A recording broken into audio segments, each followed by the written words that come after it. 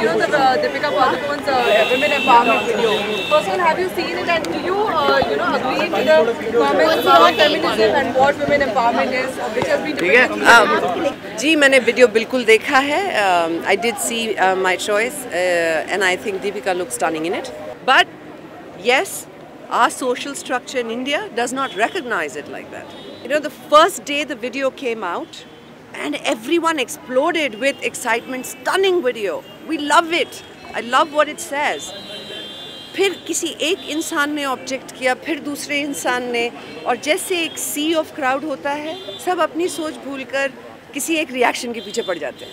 या तो वो तारीफ होती है या फिर वो गालियाँ होती हैं. So you shouldn't do that, people. It's better to get up and have an opinion of your own. नहीं पसंद, but उसे नहीं पसंद तो मुझे नहीं पसंद. It's not the right way of doing it. See, there are two things. एक तो women empowerment is absolutely about choices. But to exercise a choice, you need to know your rights. बगैर अपने rights, अपने हक को जाने, choices बहुत दूर की बात होती है. You have to learn what your rights are as a woman. I have never stood up to ever kind of say we must fight for it, only because whenever I say that women are not equal. They are equal. This is our birthright.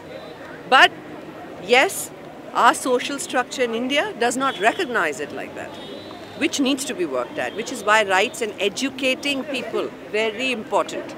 I love you guys. Women are empowered because they're born as women, man. I love you. Thank you so much. Sushmita, you are a big Bengali film आ रही है आप. जी मैं बहुत excited हूँ. और 15 मई को all India release है. बहुत डरती थी मैं कि मैं अपने बंगाल में जब फिल्म करूँगी तो मुझसे अगर बंगाली ठीक से बोली नहीं गई या मैं अभिनय नहीं कर पाई जिस कदर उनको आदत है देखने की.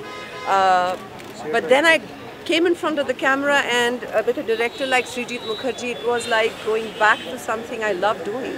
It was beautiful, the whole experience. It is a very different movie, so please don't expect red sari and singing and dancing.